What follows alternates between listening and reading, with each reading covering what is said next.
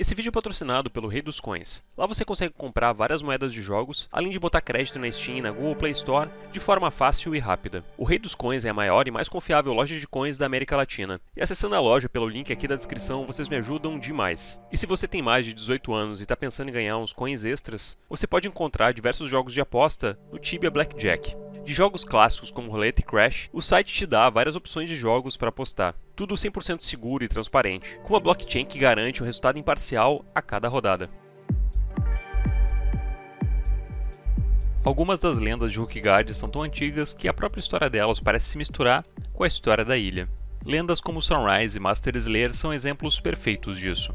Mas algumas das lendas surgiram de um ponto muito mais recente na história de Rook. Enquanto muitos players contestam suas posições no status de lenda, por esses players não serem tão antigos no jogo, outros se curvam aos seus feitos e reconhecem a importância que eles têm para a manutenção e para a divulgação da ilha de Rook. Existe, porém, uma lenda que surgiu de uma forma meio tímida, mas que no final do ano passado, do dia para a noite, tomou a ilha de surpresa e gravou seu nome na história de Rook. Hoje vamos falar sobre Jedynak. Jedynak é um rookster anticano que faz parte da nova geração de rooksters do servidor. Seu nome na vida real é Damian, ele tem 28 anos de idade e nasceu no sudeste da Polônia, mas há pelo menos 6 anos ele vive na Holanda. Jedynak começou a jogar Tibia com 10 anos. Computadores com internet era algo raro de se ver nas casas polonesas de 2005, e as crianças do bairro se reuniam na época em cybercafés para poder jogar aquele novo jogo online que o pessoal não parava de falar, o Tibia. Jedynak conta que economizava o dinheiro do lanche da escola para juntar dinheiro e gastar na lan house para poder jogar com seus amigos. Jedynak até fez alguns memes no Reddit relembrando esse tempo antigo do Tibia, onde as pessoas eram facilmente enganadas dentro do jogo, onde os players com premium account eram raridade e onde você economizava o dinheiro do lanche para poder botar na lan house apenas para ficar durante horas numa fila para poder entrar no jogo. Jedynak não se interessou por Rookgaard logo de cara, e nos seus primeiros anos de Tibia jogava apenas no seu char Galixart na mainland de Iridia. Depois de um tempo ele se mudou para Grimera, onde finalmente fez o seu primeiro rookster, o MR.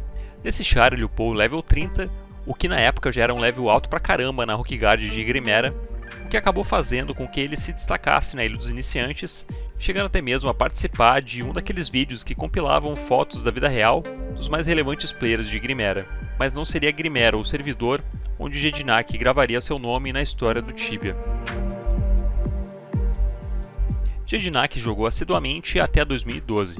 Depois disso, seu interesse migrou para outros jogos derivados do Tibia com a temática de Dragon Ball, como Dragon Ball Victory e Dragon Ball Legend. Em 2018, Jedynak retorna ao Tibia e joga um pouco em mainland até acabar enjoando.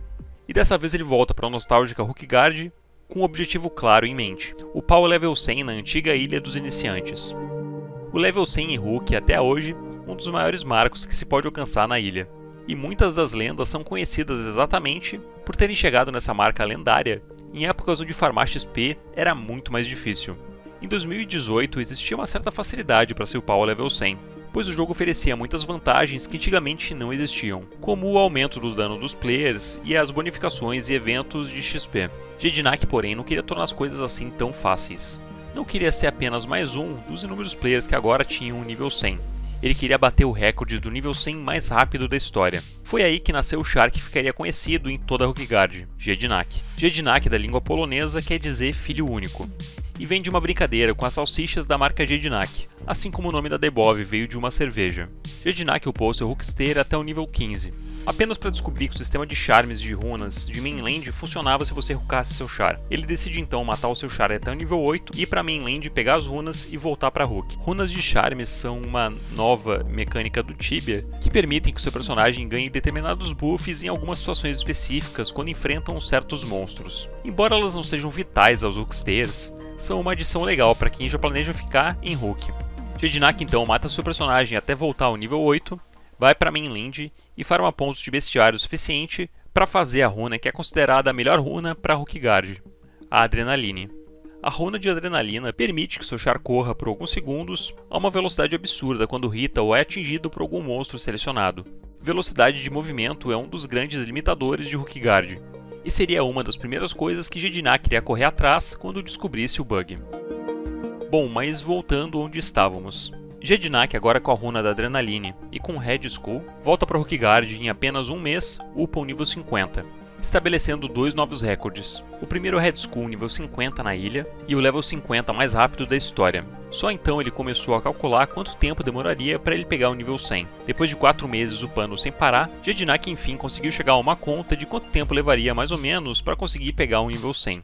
Ele demoraria ao todo 6 meses. O que Debov e Sunrise demoraram anos para conquistar, Jedynak conseguiria em apenas 6 meses. E esse up acabou finalmente se concretizando em 29 de janeiro de 2021, quando Jedynak, ao lado de seus amigos poloneses, comemoraram juntos o up do level 100 no cemitério dos Skeletons na parte oeste da ilha. Jedynak gravou seu nome em Antica não só pelo seu up incrivelmente rápido, mas também por ter sido fundador de uma das maiores guilds rooksteiras de todas as Rookgaards.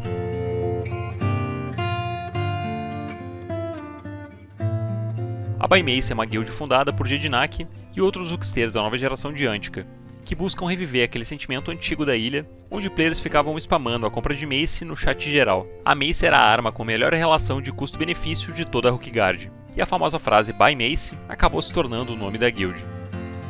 Jedynak conta que o objetivo primário da Buy Mace era reunir os rooksteiros antigos em um único chat para que eles pudessem ficar de boa conversando. Um dos maiores amigos de Jedynak em solo ticano, Anabolic, também faz parte da liderança da Buy Mace, e estaria junto ao amigo quando os dois se meteram na mais louca e perigosa aventura de suas vidas. No começo de agosto de 2022, um grupo de brasileiros low-level aparece no servidor de Antica, oferecendo itens raros ao alto escalão da Buy Mace, dizendo ser itens de bugs antigos. Jedynak compra alguns itens a 15k de TC, e logo depois da compra, o time de brasileiros de Batabra pergunta ao polonês se ele não teria interesse de encomendar algum item, para se caso algum deles achasse alguma coisa perdida numa conta. Essa oferta acendeu um alerta vermelho tanto para Jedynak quanto para Anabolic, que após pedirem por boss, receberam exatamente o que tinham encomendado não muito tempo depois disso. Seria muita coincidência justamente esses itens estarem perdidos por anos em contas esquecidas que só surgiram agora em Antica. Gladir também tinha recebido ofertas parecidas, e estava tão desconfiado quanto a dupla de anticanos. Tanto a Bymace quanto o Dark Gladir resolveram que iriam tentar desvendar esse mistério, para ver se realmente era possível trazer itens de mainland para Rookgaard de novo.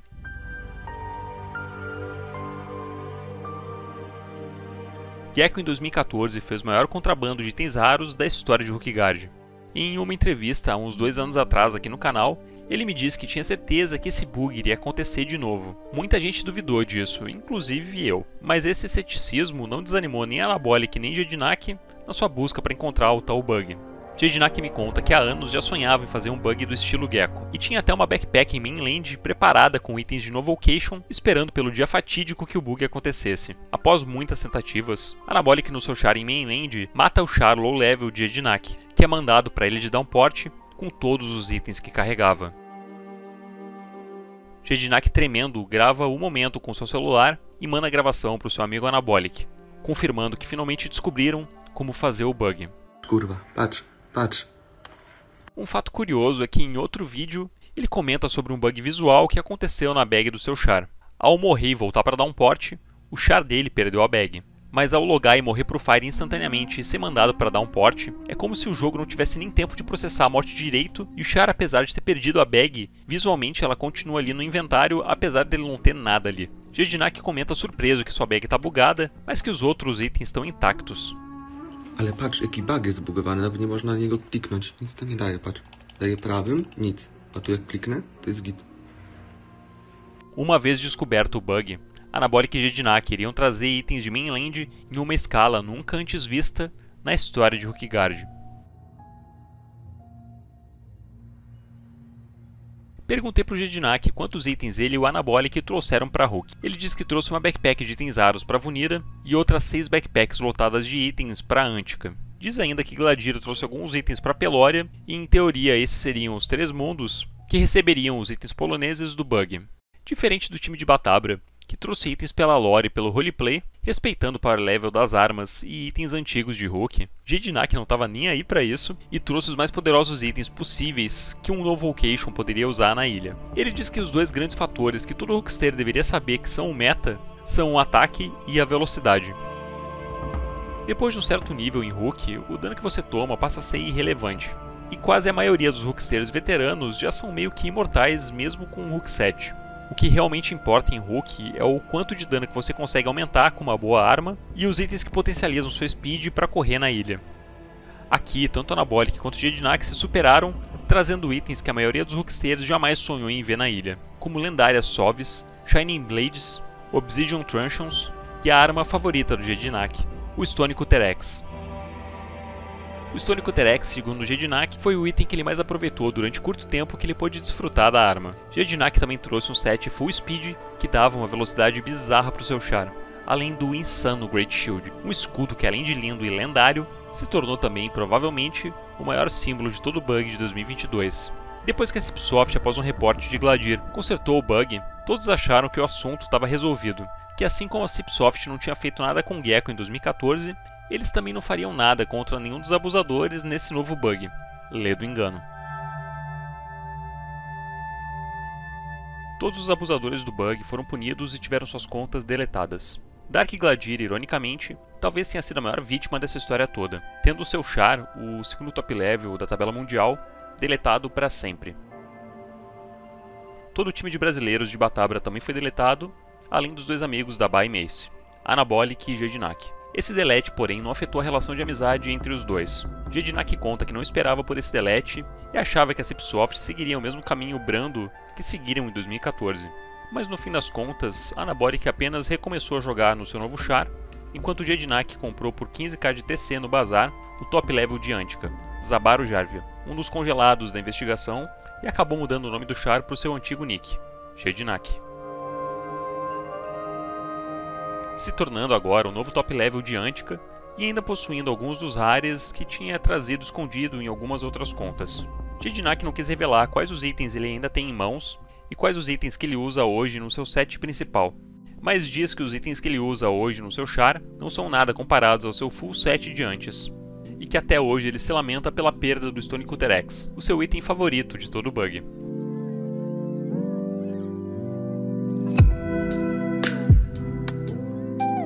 Hoje Jedynak é o top level de Antica e atualmente ocupa a 19ª posição na tabela mundial de top level de Rookgaard. Perguntei para ele se ele vai participar da disputa do top level da ilha, agora que os dois maiores nomes da lista foram deletados. Ele me disse que não está no pique para participar da disputa, e que fica feliz por ver Tratos no top 1, um colega polonês que ele considera ser uma pessoa humilde e tranquila. Ele diz que está upando esporadicamente e que agora se contenta em ver outros players correndo atrás dos seus próprios objetivos. Diz que está de olho em dois players específicos, Digimortal e Tarek. Esses são os dois players que nesse momento estão correndo contra o tempo para bater a marca do level 100 mais rápido da história pelo Jedynak. Jedynak deseja boa sorte aos dois, e diz que os players deveriam criar e perseguir seus próprios objetivos na ilha de Rook. Afinal de contas, o Tibia é apenas um jogo, e no fim das contas ele também vai acabar. Então o mais importante de tudo é se divertir durante a sua jornada. Apesar de ter tido seu char principal banido e vários dos seus itens deletados, ele diz que se divertiu demais com toda a aventura, complementando que se pudesse voltar no tempo, ele faria tudo de novo. Como de praxe, eu repeti a mesma pergunta que eu tinha feito pro Gecko há 2 anos atrás. Você acha que o bug dos itens de mainland vai voltar a acontecer? Ele me respondeu que sim, pois conforme a Cipsoft lança novas mecânicas em mainland, mais formas novas surgem para que os itens continuem a ser contrabandeados de mainland até downport, e posteriormente trazidos para Rookgaard. Jedynak fala que uma forma fácil para a Cipsoft de contornar esse problema seria fazer com que o NPC Inigo tirasse todos os itens dos personagens que vão de downport para Rook. Eu concordo com essa ideia. Uma mudança simples no NPC Inigo iria eliminar de uma vez por todas com toda a vinda de itens novos e ilegais vindos para Rook. Isso poderia eliminar com qualquer possibilidade de se trazer itens para Rook, mas eliminaria também histórias incríveis de players e itens que serão contados de tempos em tempos pelos moradores da ilha, e que eventualmente se unirão ao hall das lendas de Rookgaard. Muito obrigado ao Jedynak por ter me ajudado a montar esse vídeo, me mandando relatos, screenshots e vídeos de toda essa história. Muito obrigado também a todo mundo que viu o vídeo até aqui, e muito obrigado também para todo mundo que assina o canal aqui na seção de membros. Sério, vocês me ajudam demais. Se vocês curtiram o vídeo, deixe o seu like, se inscrevam no canal, e eu vejo vocês numa próxima. Valeu e fui!